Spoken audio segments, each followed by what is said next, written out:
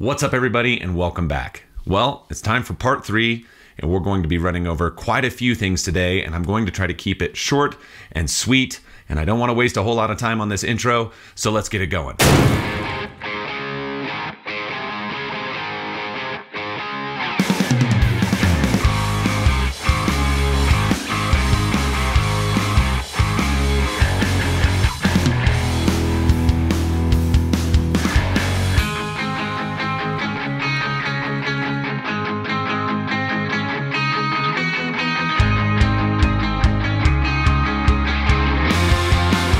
So if you haven't had a chance to see part 1 or part 2, I have provided the links down in the description below. As well, you're going to see them pop up over here throughout the course of the video. So just be paying attention to those if you haven't seen part 1 and part 2. Now, you don't have to have seen those in order to get some information out of this one, but if you haven't, I recommend going back and taking a look at it. And as always, I want to make sure that if you are not subscribed, please do so. Go ahead and click down there, click the like button, share it to other people. There's a lot of good information in these videos, and I'd like you to be part of the community and come on this lawn journey with me. In the last video, I talked about how you could combine mechanical aeration and aerate and get a better result in subsoil compaction. And those PSI readings were pretty cool to see, especially as everything else and every other repetition that was done, the compaction sort of increased over the course of the year. Now, there were some questions about this as far as how did the aerate do against the control. So here's some numbers based on what those two did sort of as a side by side. Now, pretty much in every single repetition, the soil started at one point and it moved and it fluctuated throughout the season. And there were points during the season that both the aerate and the control and even some of the other plots actually were heavier compacted, and then they sort of eased back. Then there were other ones that just sort of climbed throughout the course of the season. Now, the aerate alone did have that effect where it sort of roller coastered. It went up and then it sort of came back down. But in the end, all that really was impacted was these top 2 inches and not necessarily the deep subsoil. So with that being said, I wanted to make sure that everybody got an idea that if we did do a deeper soil application by using a mechanical aerator and then applying aerate with it, you would actually see a greater benefit in the deep subsoil. So here's number 1. I'm going to go ahead and put a limit on aerate as far as affecting deep subsoil, at least in year 1. Now, I need to make a point that over the course of this study, we did do 4 applications of the product. We never went to the high rate of 9 ounces. We kept it in that lower application rate, but we did do 4 applications with that material. On the part where we did the combo, that was the mechanical and the aerate itself, just those 2, it only got 2 applications, and you could see how well that performed. So one of the limits is going to be that if we are applying to the surface of the ground and putting that down, the material has to be able to work its way down through the soil in order to have a greater impact.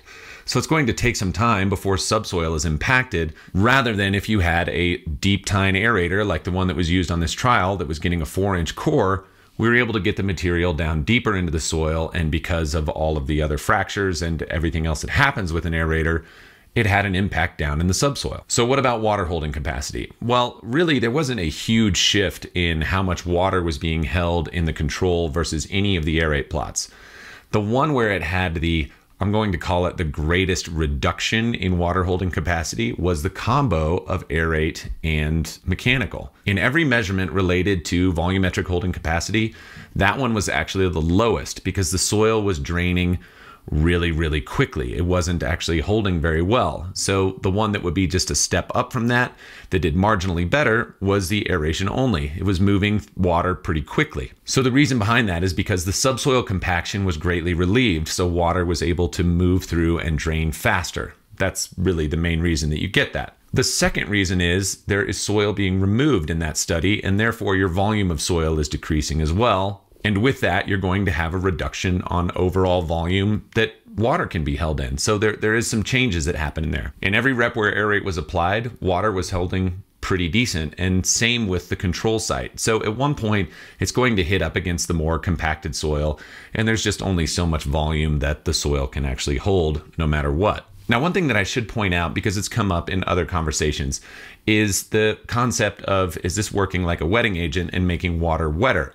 Well, no. What would happen on most of these trials is actually after the first application, the soil was a bit tighter after the application rather than loosening up like you would see with a wetting agent. So with a wetting agent, you get a surface tension release of the water, and the water tends to be able to slip through and drain quicker, get down into the ground faster, which can have a lot of benefits if you're applying it with other things that need to get down into the soil. So they work great and they do what they're supposed to.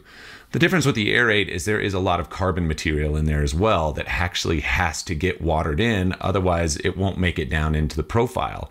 So it's one of those that while there may be questions about it, it doesn't work the same way. It's not able to immediately drain into the soil like you would see with anything that is a wetting agent. In the first video, I showed how the root mass increased in the mechanical aerated section as well as in the aerate plot. So I think we should talk a little bit about that as well. Basically, what you were seeing is an enhanced rooting from more of a hormonal effect, a biostimulating effect from the aerate. So with the mechanical aeration, the roots are going to move into those open pockets and fill it up. And, that's basically what it's designed to do. One thing that we noted throughout the trial was that at one point later in the summer, there was a time when the roots sloughed off. And it was between the second and third measurements of total root mass. So the root mass actually was cut by about 65% at one point during the summer across the entire test area, not just the aerate section, but every single area where there was a repetition happening. So it sort of pinpointed the time in the season in which the Bermuda was shedding its roots. And why is that important? That is soil food, and that is something that is going to get used up by the microbes and the soil life that's down in there that you're working with. And it's vitally important, and it's part of the regular growth and cycle of turf grass. Sometimes you get 2 sheds a year, sometimes it's one big one. There's all of this different time where roots will shed off and slough, and then they will regrow. So when we took a look at the trial, it started at one point and it ended in another, but partway through it was reduced by 60 to 65% and then grew back out over the remaining portions of the trial. The beauty of that is if we're adding more roots, if we're able to get more down into the soil early on, which is vitally important, growing bigger root mass, and then it does this slough, there's just more material to hold through those stressful times where it might be more dry and soil moisture is down. So the more of that root mass and root material that we can have in the soil, the more it works like a sponge and will keep your lawn from going into deep stress. The biggest root mass gains that were done throughout the trial were with the aerate and the RGS together. Those actually just blew everything out of the water without any disturbance of the soil on the surface by pulling plugs, which is pretty cool. Now, one would think that the greatest increase in root mass might have come from the area that had the aerate and the mechanical applied, and while it did extremely well, its boost was closer to about a 70%, maybe a 75% overall root growth gain. So I think when you look over all of this and start weighing out what's going to be the best for you, there are things to consider. And here's how I would sort of list them out in the way that you could make the best choices for your lawn. Number 1, are you really dealing with super compacted soil? And what I mean by that is, do you get a lot of standing water? Is that something that happens a lot? Can you push a screwdriver down deep into the soil? How compacted is it down under the surface? Now, if your answer is extremely compacted, then you need to start with a little more of an aggressive intervention, and that's where mechanical aeration is going to shine. But then we also show that if you add aerate to the top of that, you get an even greater relief that lasts a lot longer and maybe will allow you to skip major aeration events in the future. The second thing to look at is cost. What does it cost you to do the aeration? Is it expensive? Are you renting it? Are you having somebody else do it? What's your annual cost to have this done for you on your lawn? Okay, it can get pretty expensive. When you're taking a look at something that you can buy from one of our online retailers in a package, or you can buy as a single gallon, it's as low as 50 cents a thousand. And that's not really very expensive. If you have a 10,000 square foot lawn, it costs you about $5 per application. So say you had super compacted soil and you wanted to run it multiple times a year. Okay, well, it's still going to be 50 cents a thousand no matter how many times you do it. So it stays pretty consistent, and it's something that can be done at any time of the year and not really have to worry about anything. So what about this? Your soil's compacted later in the season and you're worried you're going to interfere with anything you put down with your pre-emergent. Well, you don't really want to poke holes in it because you might cause some breakthrough. Well, this is another area where the aerate can be a better suited solution for you, where you can get it out and have an impact on that soil and start working it down. And then maybe next year or at the end of the season, you do run your mechanical aerator and go ahead and break things up that you notice that were extremely compacted. One of the big reasons that people do like running the spray is because they don't have a mess and they don't have cleanup and they don't have broken sprinkler heads and they don't have broken this or that, and it's not a pain in the butt. That's one of the big reasons why customers all around the country choose this method, because simply they don't want to deal with that mess. I think that's something to consider, but does it have to be the reason why you choose one way or the other? Not really. The results that you get from using the material really make the biggest impact, not necessarily is it cleaner or dirtier. So, while I've said there are certain limitations with doing a liquid, you are going to get some pretty major benefits. And now, again, this is all first year data, and there's going to be a lot more that comes out on this over the course of the next year. But building a program and using material and having it stack on top of each other continues to produce results over and over and over again, especially season to season as total plant health and soil health improves. So when I look over this trial and the data that we're collecting and trying to see exactly where we can have the greatest benefit with everything, I am left with something very simple that I think people need to understand. Your lawn is not a lab, and it doesn't need to be treated like a lab. What happens in a 6x6 plot is very interesting because you can glean some data that's scalable to take out over a much wider range. But each and every one of you have a different soil type, a different growing climate, different watering needs, different. But here are the main factors that we've seen consistently across the board. Increased rooting, for sure.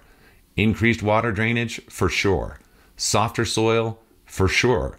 All of those things are super, super important, and we've seen that in every condition. My hope is that at the end of this, and you've seen all three parts, is that you can just make an educated decision on what's going to be the best application for your property, whether it's sticking to mechanical, whether it's sticking to liquid, whether it's doing two, whether it's doing mechanical by itself, and then later switching to liquids, whatever it is, you get to make the decision. You are the master of your castle, and really, there's no one who can dictate what's good or bad for you and your lawn in the choices you make in keeping it healthy. That's it. That's the end of part 3. I appreciate everybody being a part of this. I'm hoping to not have to talk about it for a while now because spring is on us and it's about time to get back out on the lawn. So thank you everyone for being a part of this, for commenting, for sharing, and for being open and willing to listen and see the data and truly use it as you see fit. I will talk to you guys real soon. See ya.